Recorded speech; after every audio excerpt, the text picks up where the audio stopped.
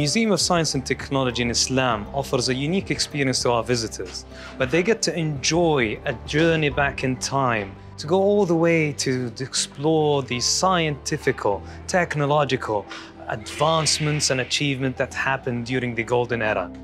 With 63 exhibitions, 7 different zones, and are all curated around a story to inspire those next generation scientists, discoverers, and explorers. In effort to spark the interest in our audience's minds, we worked on developing the operation into more of a standalone, facilitation-based experience.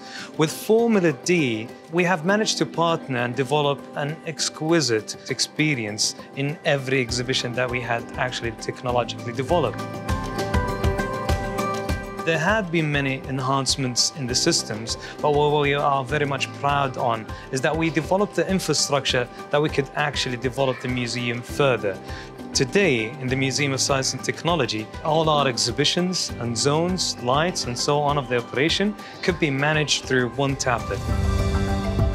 There have been a refurbish of technologies that we are seeing currently how fruitful and beneficial it is for us. These people around me are enjoying their experiences with the exhibitions, and that's thanks to the technology that had been placed there and upgraded by Formula D.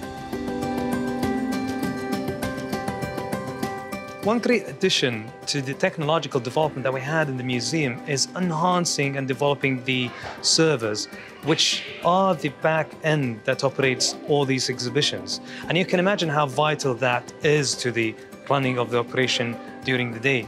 So the servers at the back end have been enhanced to a level where it's seamless and nobody notices that their systems are being operated from a back end. With that enhancement, it made our maintenance operation much easier, the reach into the technological aspects of the exhibitions and the museum in general even more easier. But what's really impressive is that we're using 90% less electrical consumption, which is a game changer in today's world.